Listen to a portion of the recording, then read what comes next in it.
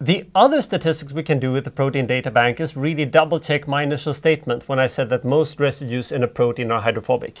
That turns out to be true. So if I just plot some sort of hydrophobicity, all the average hydrophobicity goes from modest to average in the head group region. In the center of the membrane, I'm up here. Virtually everything is hydrophobic, and then it becomes average or even hydrophilic again. But the interesting pattern is the lower part here. Do you see that there is no difference whatsoever between buried and exposed residues? They are all hydrophobic everywhere.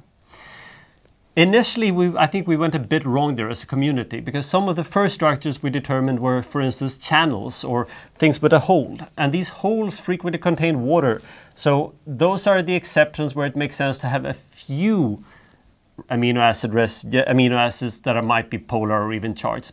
But in the grand scheme of things, when calculating average over tens of thousands of residues, they disappear.